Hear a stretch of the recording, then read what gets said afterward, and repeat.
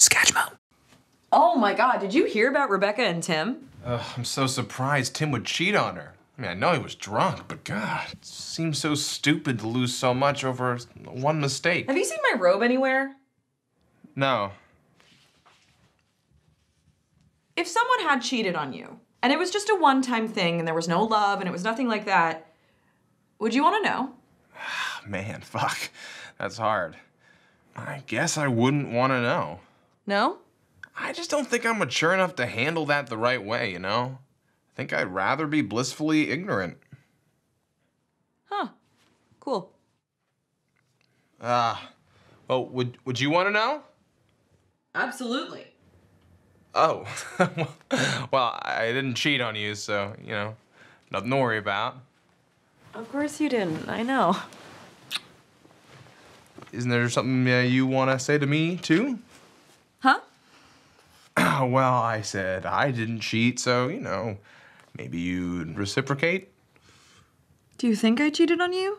No, of course not. It's just, I said it, so you should, too. Greg, I have never cheated on you. Of course. Though I guess even if I had cheated on you, I wouldn't say anything because you said you didn't want to know, so... Oh, man, why would you say that? Don't you see? Now I can't trust you anymore. Greg, relax. Oh, we got ourselves stuck in some sort of infinite loop where I can never actually have this question answered. Greg, listen to me. I love you, okay? And as long as that's true, nothing else matters. Oh, wow. Now that I'm in this loop, I realize just how insane that actually sounds. Nothing else matters? You could kill someone and that'd be okay because we're in love? What? Oh, what have you done, you little bitch? Okay, pump the brakes for a second, Greg. This isn't You planned this whole thing, didn't you?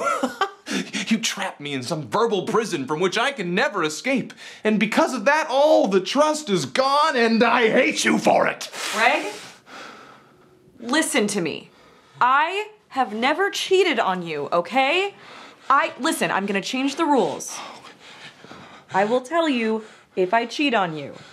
Or if I kill anyone, okay? Oh, wow. I have been ridiculous, haven't I? Yeah, a little bit. Oh, I'm sorry. You know you're the only person I'll ever need, right? You have nothing to worry about. I'm gonna go get a glass of water. Do you want one? Yeah, that'd be great, thanks.